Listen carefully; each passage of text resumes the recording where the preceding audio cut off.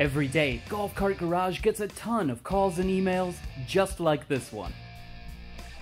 We got a message from Josh that says, "Hey Dave, my EZGO charger isn't working right. Can you help me to troubleshoot it?"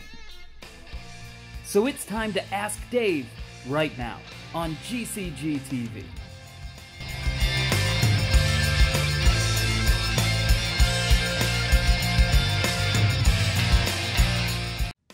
Hi everyone, welcome, and thank you for joining us today in the Golf Cart Garage as we take a look at the most common EZGO golf cart charging problems.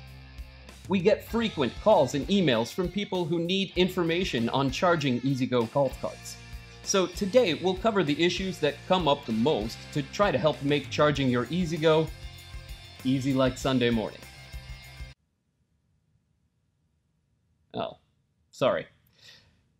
We couldn't afford the rights to that song. While these carts come in 36 or 48 volts and can be equipped with different styles of plug receptacles depending on the model, their chargers all generally operate in the same fashion.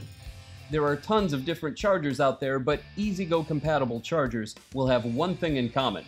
They're self-controlled by an internal board or computer that operates the charger without external controls like switches or buttons for human operation.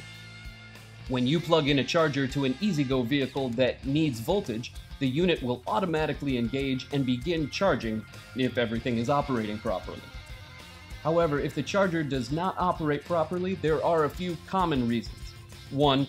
Insufficient cart power. It's not like charging your cell phone. If your cart is dead or close to not driving, your charger may not know when you plug it in that it's connected to anything. It needs to receive power back from the cart in order to recognize the vehicle and replenish the voltage. You can find our video on charging dead batteries right here. Number 2, loose or damaged wiring or connections in the cart receptacle, cart wiring, or battery cables. Checking and securing these components and connections can sometimes help if something has come loose or sustained damage from age, weather, corrosion, or pests. Number 3, damage or malfunction in the charger. EZGO chargers have a gauge, and some have indicator lights. These will show when charging is in progress, but don't always indicate a problem the charger may be having, if it's been damaged by dust or moisture, or if there's been a malfunction of an internal component requiring repair or even replacement.